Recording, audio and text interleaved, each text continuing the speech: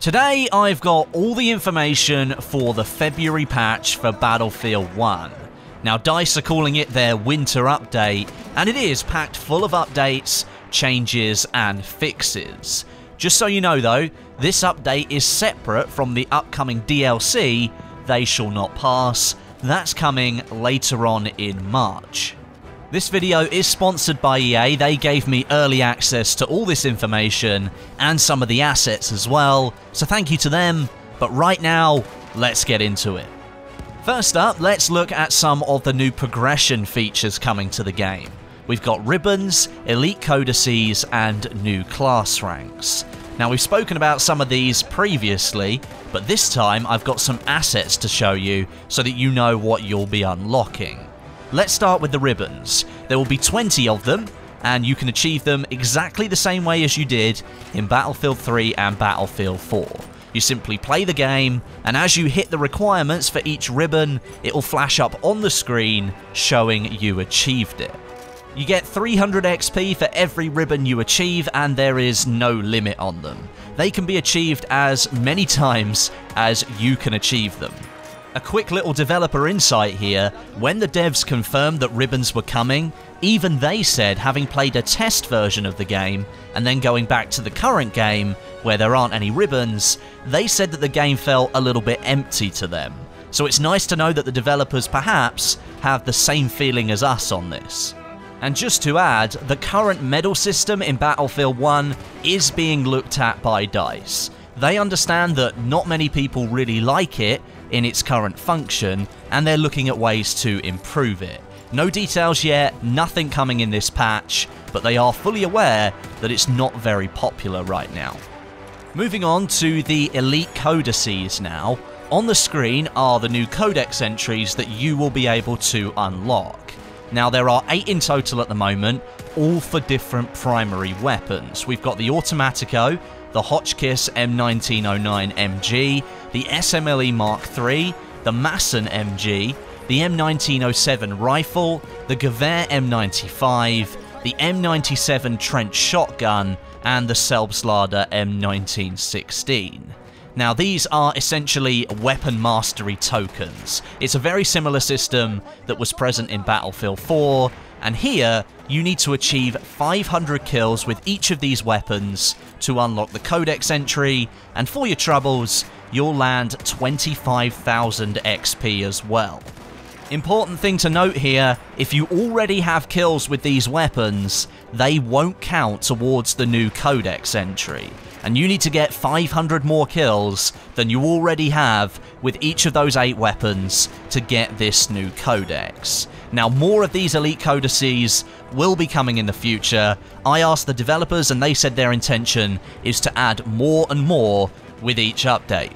Next thing on the list is the new class ranks. Now all of the 7 classes, Assault, Medic, Support, Scout, Cavalry, Pilot and Tanker, will have their maximum class ranks bumped from 10 to 50, as I mentioned in a previous video. Now more information today for you.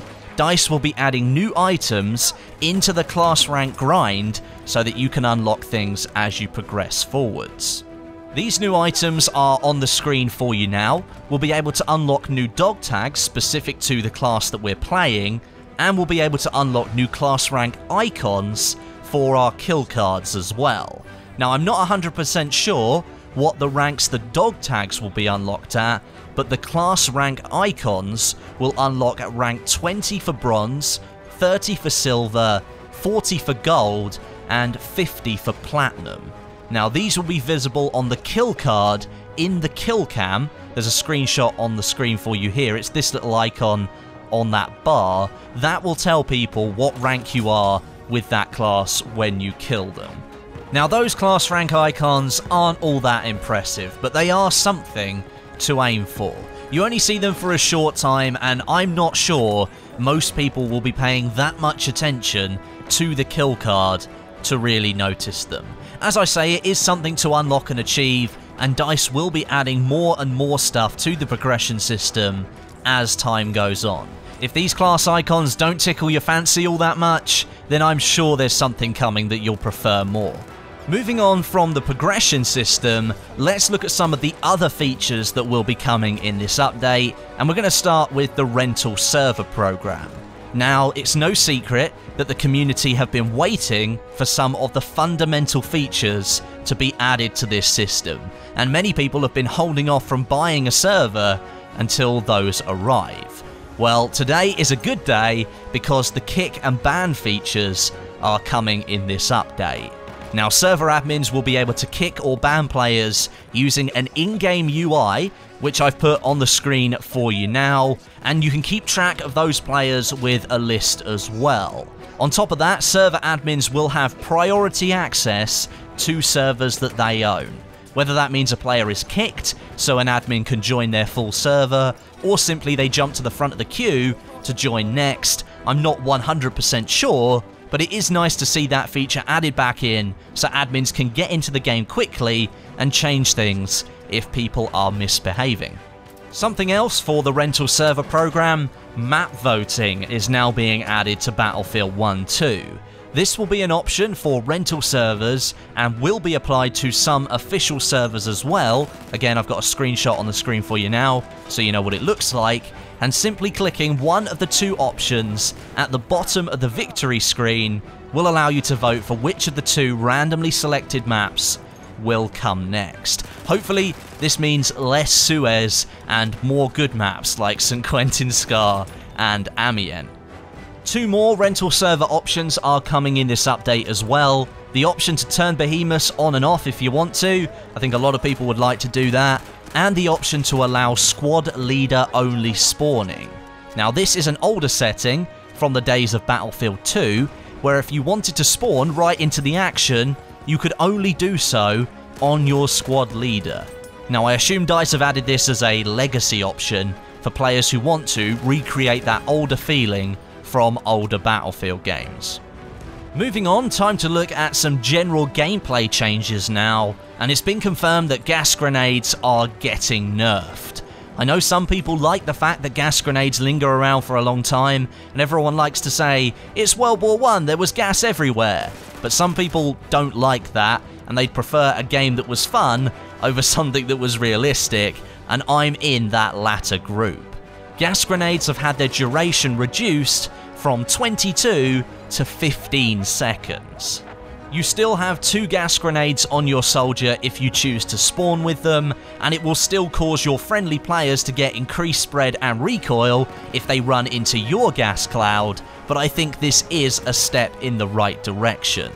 At some points, the amount of gas going off around the maps meant you were better off leaving your mask on permanently, and for me, that's just no fun. It reduces the gameplay down from something that could be very, very interesting with weapons with different engagement ranges, and suddenly it's all simply close quarters hipfire. For the time being, DICE have nerfed it in this patch, but let's see how it goes. DICE have also tweaked the suppression slightly in the game, so that it doesn't kick in as early on when someone starts firing at you. That gives you the chance to return your fire without being penalised with increased bullet spread and recoil the moment you pull the trigger, and potentially it might allow you to land a kill on the person who's firing at you. Suppression is something that DICE have played around with pretty much since it was added to the franchise back in Battlefield 3, and I have no doubt in my mind they will mess around with it again in Battlefield 1. They had a very good setup for it in Battlefield 4 once DICE LA managed to get their hands on it, so it's surprising they didn't adopt that method for Battlefield 1, but maybe it's just not as simple as I think it is, porting across some values.